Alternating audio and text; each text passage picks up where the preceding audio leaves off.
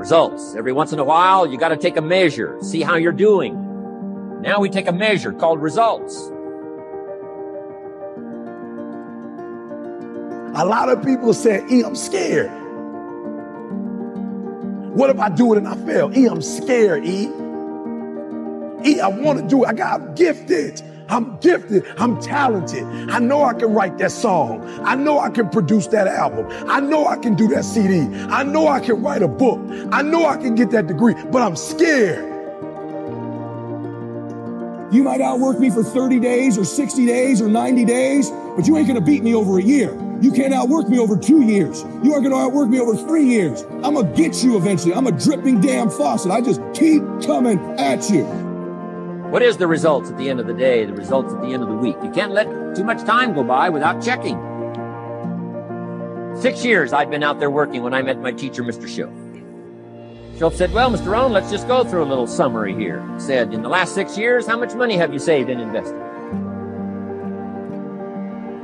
Let's go through a little tab list here. How much money have you saved and invested the last 6 years? I said, what? 0. He said, you have messed up. He said, who sold you on that plan? I thought, my gosh, the man's right. I'm a nice guy. I bought the wrong plan. What if you were 50 and broke? Right? Didn't need to change countries. Bought the wrong plan. What a sad scenario that would be. So I'm telling you, in life, you start running from a class, you start running from a subject that you don't like, it will haunt you for the rest of your natural life. It ain't going nowhere. But if you go after the fight, if you approach the challenge, you have a much better chance of winning. This the fight of your life, baby.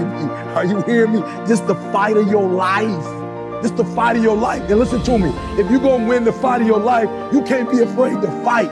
All right? Some things don't come. They just not going to come to you because you want it as bad as you want to breathe. Shoaff said these questions. Let's go through some results. He said, how many books have you read in the last 90 days? I said, what? 0. Wisdom of the world available? Change your life, change your future? Wisdom of the world available? Develop any skill you want, earn the kind of income you want, have all the treasures you want, equities you want, relationship with your family that you want, everything that you want available, and the wisdom of the world to help you get it. Haven't read any books in the last 90 days. My teacher said, Mr. ROHN, you have messed up. I'm telling you, you've got the deal.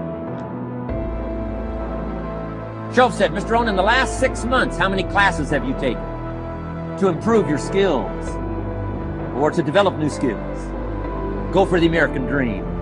Become rich and powerful and sophisticated and healthy and influential. How many classes have you taken in the last 6 months? I said, how many? 0. He said, you have messed up. He said, you don't need to unmess the country. After you want it as bad as you got to put up the dukes, baby. And you got to be willing to fight that thing out. Are you here? Fear, you are not going to stop me. I'm not listening to that voice. I'm not listening to fear. I'm going to move by faith. I've come too far to give up now.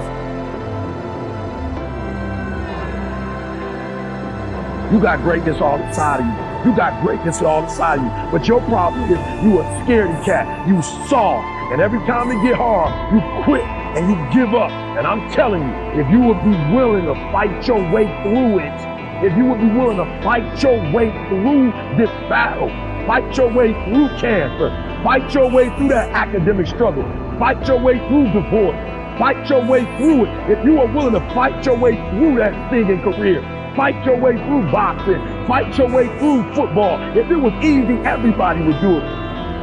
You don't need to straighten out the perplexed. You don't need to straighten out any of this stuff. All you've got to do is look within and let results teach you a great deal about your own activity, your own attitude, and your own philosophy.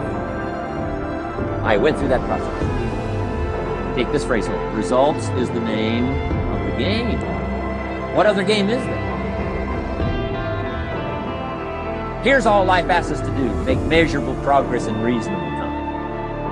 Take home that little phrase, good phrase. We're asked in life simply to make measurable progress in reasonable time. We demand it of our children. How many years do you want your child to spend in 4th grade? Approximately.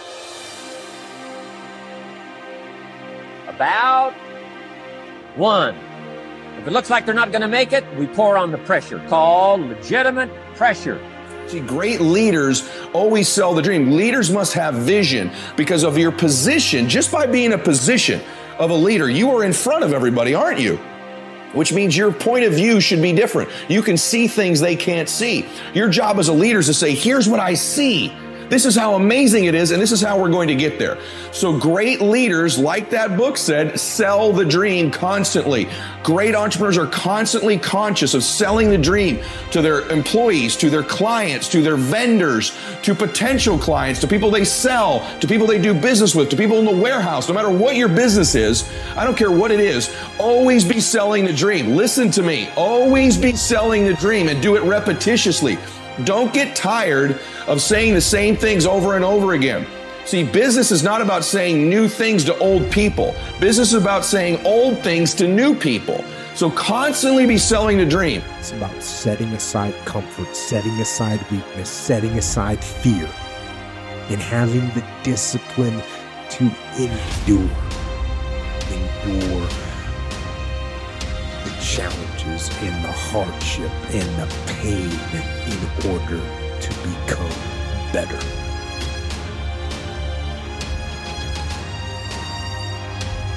While war certainly taught me those things and ingrained those things into my mind if they weren't already there, I don't think you need to go to war to learn them.